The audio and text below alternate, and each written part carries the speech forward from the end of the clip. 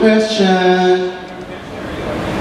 Lucky, it's apparent by your performances throughout the competition that you have a choreography background. In what other areas of your drag do you feel you still have room for improvement, and why?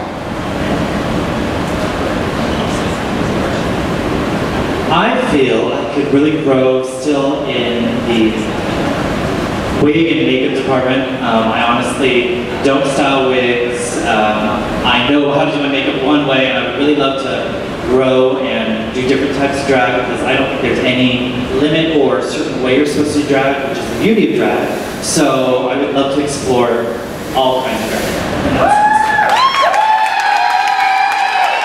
All right. Can I have the scores?